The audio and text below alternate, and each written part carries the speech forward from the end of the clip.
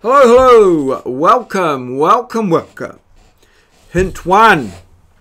Nobody was able to identify this object in the comments below the video. So we need to have a hint. It was asked if it was used for holding something. Well, it is, but not in the sense of holding it, say, to work on, as like a vice might hold something. It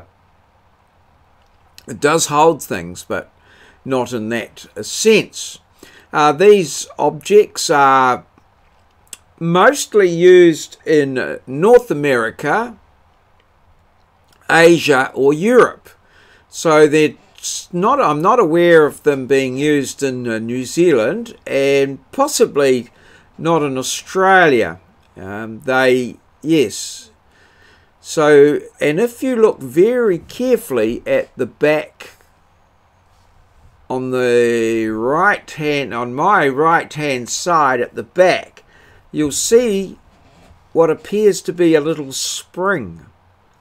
Quite a strong spring, actually. So, yes, there's some hints to work on. What could this possibly be used for?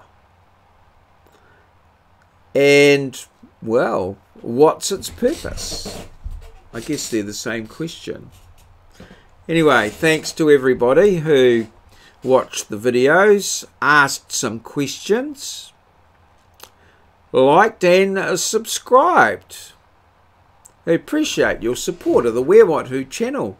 And, well, I look forward to seeing you again tomorrow. Well, good. Cheers. See you. That's all, folks.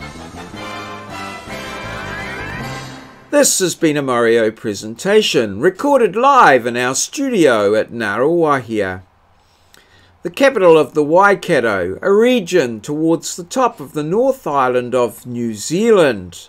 Aotearoa, the land of the long white cloud, those little islands at the bottom of the globe.